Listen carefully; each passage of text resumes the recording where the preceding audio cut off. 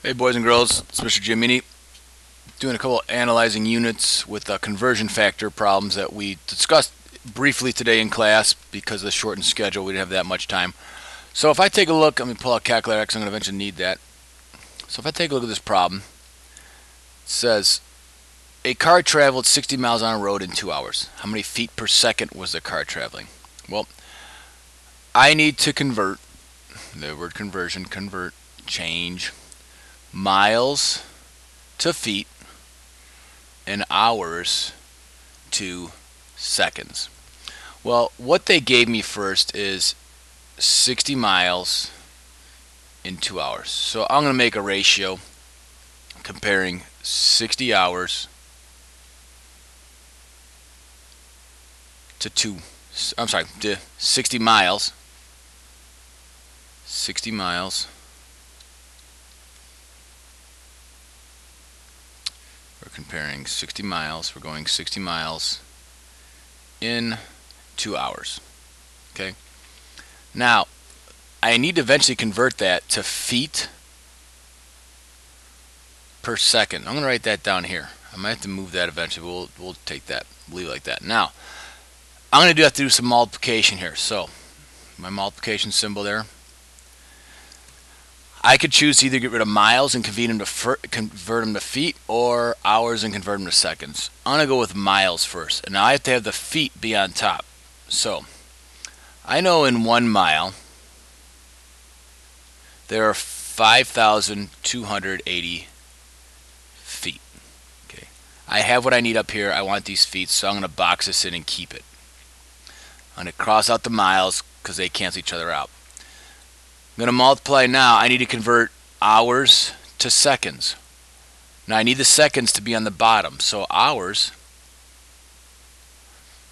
in 1 hour, I have 3,600 seconds. Okay, I'm going to box this in because I need to get that seconds to seconds, so that's good. Hours to hours. Now notice when I'm canceling things out, they're always diagonal from each other. The miles here are diagonal this. The hours here are diagonal this. Now all I do, multiply straight across. I go 60 times 5,280 times 1, which I don't really need to plug in because I know anything times 1 is 1. I end up with 316,800, and that's going to be over 2 times 1 times 3,600. Well, 2 times 1 is 2, so I go 2 times 3,600. I'm going to guess it gives me 7,200. Oh, 2 times 3,600 equals 7,200, like I had predicted. And now we have a division problem here. So I go 316,800 divided by 7,200 equals, I am traveling at 44 feet per second. Alright, take a look at another one. Cedar Point sells 71,175 yards of licorice each year. How many feet per day does the park sell? Ooh. Okay, let's take a look at what we're comparing here. I need to go from yards to feet and years to just 1 day. So if I look at this problem, I'm going to start with what they originally give me. 71,175 yards are sold in 1 calendar year. Now I know Cedar Point's not open for the whole year, but we'll just pretend it is for the sake of this problem. Now, I need to determine how I'm going to get this to become feet per day. Alright, I noticed that neither of my units of measure right now are in feet or days. So I need to convert yards to feet and years to days. So measurement to measurement, time to time. So I'm going to get rid of the time first. Okay, I want to have diagonally from this 1 year another year. So I know that 1 year, and I want to convert years to days. 1 year has 65 days. Okay. I'm going to cross the years out. I've canceled those out. They cancel each other out. I need to keep days, so I'm going to box it in, so I do not need to change anything with that. Now, I need to get from yards to feet. Well, let's see here. What do I have in 1 yard? I know 1 yard is the same as 3 feet. So I have my feet up here. The yards cancel each other out. Now I have days here, feet here. Now I just multiply straight across. I go 7,100 or 71,175 times 3.